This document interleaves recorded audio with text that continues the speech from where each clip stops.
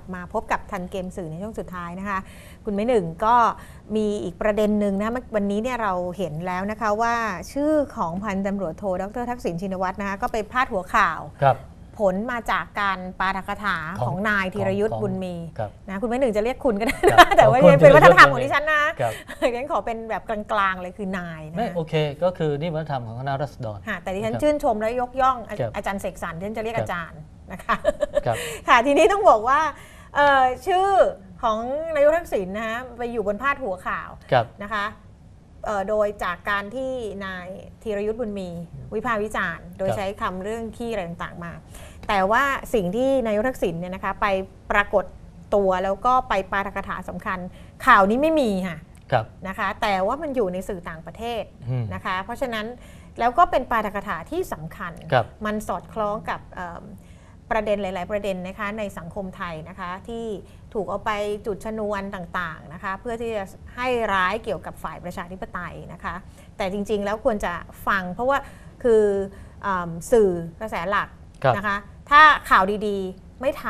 ำเพราะฉะนั้นเราเอาข่าวดีๆมาให้พี่น้องดูสักหน่อยหนึ่งแล้วกันนะคะทำหน้าที่ตรงนี้แทนนะคะก็เดี๋ยวเราไปดูคลิปกันเลยนะคะเป็นการไปปาฐกถาที่ประเทศเกาหลีใต้นะคะค่ะStart of the World Knowledge Forum, which runs for the next 3 days. The theme this year is One Asia Metamorphosis in recognition of Asia's growing presence in the international community. Arirang News' Kim Hyun-ji was there. The speakers at the 14th World Knowledge Forum say they recognize that the world needs fresh leadership as the strength of the U.S. and Europe has waned, along with the growth potential of China. Former Prime Minister of Thailand, Thaksin Shinawatra, says that an integrated Asia could offer new leadership by adopting a growth model that's different from the mass production model of the West. Shinawatra's idea of One Asia envisions connecting Asian countries with a high-speed logistics system that could boost local industries and small and medium-sized firms, allowing Asian entrepreneurs to tap into their creativity. Shinawatra stressed, however, that the One Asia vision can be achieved only when the participating countries settle political or territorial disputes. Meanwhile, Larry Summers of Harvard University said that Asia's role will only get bigger and predicted the U.S. would have a less dominant presence in the next century. When asked to offer his prescriptions for the Korean economy, Summers pointed to education, saying that the focus should be on producing creative thinkers. Creativity was a key point for many speakers, including Salman Khan, the founder of the Khan Academy, which offers thousands of academic videos in 23 languages for free. He said the best kind of education allows students to work at their own pace and take ownership of their learning. ค่ะนั่นก็เป็นคลิปข่าวนะคะจากสำนักข่าวอารีรังนะคะชื่อนี้คุ้นค่ะนะคะซึ่งไม่ทราบว่ายังไงนะคะอย่างข่าวสำคัญแบบนี้เนี่ยนะคะปาฐกถาสำคัญแบบนี้นะคะกลับถูกละเลยไปนะคะโดยสื่อไทยนะคะแต่ว่าก็ต้องขอบคุณนะคะเดี๋ยวดิฉันจะส่งภาพข่าวไปนะคะก็คือ Go6 ทีวีอีกแล้วค่ะซึ่งเราเคยนำมาพูดถึงไปแล้วนะคะเป็นสื่อทางเลือกนะครับแต่ก็เป็นสื่อทางเลือกอันหนึ่งที่ฉุดกระชากลากถูสื่อกระแสหลักให้ต้องพัฒนาตัวเองตามอย่างรวดเร็วเพราะว่า Go6 TV นี่เร็วมากนะคะแล้วพอเขาเดี๋ยวนี้เนี่ยนะคะปรากฏว่าสื่อหลากหลายสำนักค่ะโดยเฉพาะอย่างยิ่งสื่อหลักออนไลน์นะคะก็เคยมาอ้างอิงข่าวภาพข่าวแล้วก็เนื้อข่าวจาก Go6 TV เดี๋ยวนี้ก้าวหน้าไปไกลมากก็คือตอนนี้มันไม่ใช่แค่ Go6 นะฮะไม่ว่าจะเป็นมาเร็ว Speed Horse หรือ PITV นะฮะซึ่ง Thai Voice ซึ่งอัพคลิปขึ้น YouTube เนี่ยบรรดาสื่อหลักที่มีออนไลน์เนี่ยก็จะเกาะติดไอ้ชื่อล็อกอินของสำนักข่าวทางเลือกเหล่านี้แล้วก็จะลิงก์เข้าไปตรวจสอบอยู่ใน YouTube ตลอดเวลาว่ามีการเคลื่อนไหวที่ไหนบ้างแล้วก็ปาฐกถาที่มีการถ่ายทอดสดน่ะก็คือสื่อออนไลน์ของฝ่ายประชาธิปไตยเนี่ยทำมานะคะทำมาเยอะมากนะคะมีคลิปเยอะมากนะคะเดี๋ยวนี้สื่อหลักเนี่ยก็เริ่มจะมาทำบ้างนะคะเอาไปออกนะคะเป็น10 นาทีกันเลยทีเดียวนะคะคุณไม้หนึ่งค่ะนะก็ถือว่าการทำแบบอะไรนะคะยุทธการแบบนี้สำเร็จมาเยอะแล้วนะคะค่ะก็ต้องขอชื่นชม Go6 TV นะคะแล้วก็สำหรับการเกาะติด กระแสของการข่าวม็อบก็ตามนะคะ ครับ Go 6 TV ก็เรียกว่ารวดเร็วมากนะคะเพราะว่ามีหน่วยจรยุทธ์นะคะเข้าไปทำข่าวอย่างเรียกว่ามากมายนะคะคุณหมายหนึ่งนะคะก็สำหรับปาฐกถานี้นะคะก็ถือว่าดิฉันคิดว่าเป็นปาฐกถาที่สำคัญนะคะเพราะว่าทำให้เห็นเรียกว่าแนวทางนะคะในการ One Asia Vision ค่ะคุณหมายหนึ่งนะคะก็คือวิสัยทัศน์เอเชียเรียกว่าอะไรดี1เอเชียก็คือเอกภาพความเอกภาพของเอเชียนะฮะแล้วก็จริงๆอันนี้ก็ถ้าใครจำกันได้นะว่าสมัยที่นายกทักษิณท่านยังดำรงตำแหน่งนายกรัฐมนตรีเนี่ยท่านเคยเสนอในเรื่องของสกุลเงินด้วยซ้ำนะฮะ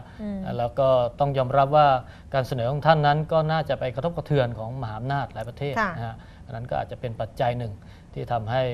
รัฐบาลของท่านไม่สามารถที่จะอยู่บริหารประเทศได้ครบเทอมในวาระที่2นะคะแล้วก็ที่จะเชื่อมนะคะเชื่อมต่อให้เอเชียเป็นหนึ่งนั้นก็คืออะไรคะคุณไม่หนึ่ง High Speed Logistics System นะคะระบบเขาเรียกว่าระบบการความเร็วสูงระบบการขนส่งความเร็วสูงแต่จริงๆมันโลจิสติกส์มันเป็นคำที่กว้างนะก็คือขนส่งการติดต่อสื่อสารทั้งหมดเนี่ยนะคะในหลายรูปแบบนะคะที่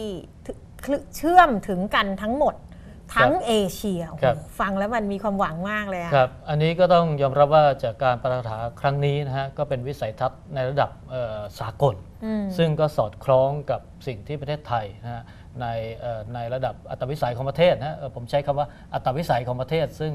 ก็คืออยู่ในส่วนประเทศไทยเนี่ยกำลังที่จะพัฒนาในเรื่องนี้อยู่นะก็สภากำลังที่จะผ่านในเรื่องของพรบการเงินนะซึ่งก็จะทำให้รัฐบาลเอาเงินในส่วนนี้ซึ่งไม่ใช่ทั้งหมดนะฮะส่วนหนึ่งเอามาใช้ในเรื่องปรับโครงสร้างพื้นฐานภายในประเทศให้สอดรับกับโครงสร้างพื้นฐานในสากลระดับนอกประเทศนะครับแล้วใครคะที่จะได้ประโยชน์นะคะสำคัญเลยเนี่ยนะคะก็คือนายกทักษิณนั้นพูดถึง small and medium sized firms นะคะคือบริษัทหรือว่าหน่วย private sector เนี่ยนะคะหน่วยเอกชนเล็กๆขนาดเล็กและขนาดกลางนะคะที่จะได้ประโยชน์แล้วก็สามารถที่จะนำ creativity คือความคิดสร้างสรรค์ในการสร้างสรรค์งานต่างๆเนี่ยนะคะเชื่อมต่อถึงกันก็คือไอ้ระบบโลจิสติกไฮสปีดเนี่ยมันจะเป็นประโยชน์วงกว้างนะคะถ้าเกิดว่าพูดถึงว่าบริษัทใหญ่อะเขาไม่มี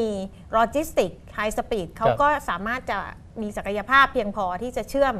ไปประเทศต่างๆกันอยู่แล้วเพราะมันใหญ่มากเนี่ยแต่กลุ่มบริษัทเล็กๆจะไม่มีโอกาสเลยนะคะแล้วก็จะไม่สามารถจะใช้ศักยภาพในการใช้ความคิดสร้างสรรค์เนี่ยฉายโชนขึ้นมาได้ถ้าขาด High Speed Logistics System ครับผมต้องยกตัวอย่างให้ดูเคสหนึ่งอาจารย์หวานอย่างเช่นที่อาจจะเป็นที่เมืองหนึ่งของประเทศญี่ปุ่นอยู่ในโอซาก้าอาจจะมีร้านหนึ่งต้องการได้ลิ้นจี่จากอัมพวาจากสวนของลุงชมสมมติว่าชื่อลุงชมนะฮะระบบ High Speed Logistics เนี่ยมันจะทำให้การสื่อสารระหว่าง2สวนเนี่ยระบบธุรกิจขนาดเล็กเนี่ยเชื่อมต่อกันโดยที่ไม่ต้องอาศัยพึ่งพาไอ้ระบบการขนส่งแบบใหญ่ๆนะฮะเพราะฉะนั้นตรงนี้นะฮะมันจะทำให้โลกทั้งใบ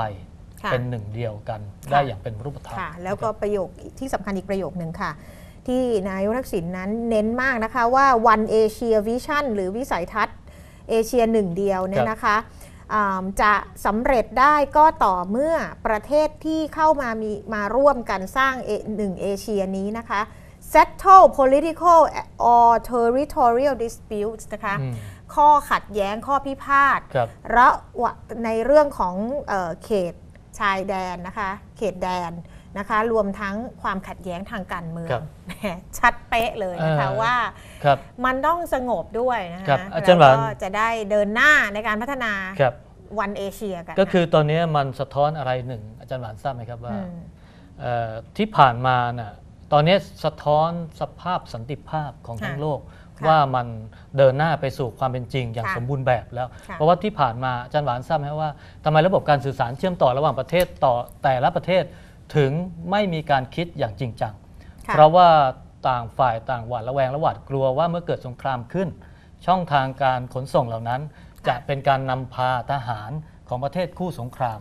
เข้ามาโจมตีประเทศของตัวเองได้เร็วขึ้นอันนี้ก็สะท้อนว่าความหวาดระแวงอันนี้ได้หมดไปแล้วเหลือแต่เรื่องของการค้าขายเหมือนกับที่คุณสุเจต วงศ์เทศเคยบอกว่าปัญหาของเมืองไทยเนี่ยประวัติศาสตร์เป็นปัญหาเพราะว่ามันเขียนประวัติศาสตร์แต่เฉพาะเรื่องราชวงศ์และสงครามนะครับก็คือพูดถึงเรื่องสถาบันชนชั้นผู้ปกครองและการทำสงครามเท่านั้นแต่การติดต่อเชื่อมโยงระหว่างประเทศต่อประเทศหรือนครรัฐต่อนครรัฐเนี่ยมันยังมีทั้งเรื่องการค้าขายการสัมพันธ์การแต่งงานหรือว่าการแลกเปลี่ยนอื่นๆอีกมากมายนะคะนี่ก็เป็นปาฐกถาที่สำคัญอีกปาฐกถาหนึ่งแต่สื่อไทยละเลยทำเป็นมองไม่เห็นนะคะก็แนะนำว่าถ้าไม่ได้ไปอ่านต้นฉบับนะคะก็ตาม Go 6 TV แล้วกันค่ะเพราะตอนนี้เขารับหน้าไปแล้วนะคะเพราะฉะนั้นค่ะมาถึงที่ประเด็นของเมืองไทยว่าการที่จะมียุตินะคะข้อความขัดแย้งที่รุนแรงในสังคมไทยได้ก็คือเราเน้นมาเสมอนิรโทษกรรมค่ะนะคะเพราะปัญหานักโทษการเมืองนั้นทำให้ประเทศไทยไม่เป็นประชาธิปไตยขัดขวางการพัฒนานะคุณแม่หนึ่งครับแล้วก็พอพูดถึงเรื่องนิรโทษกรรมเราก็เห็นสื่อทางเลือกอีกสื่อหนึ่ง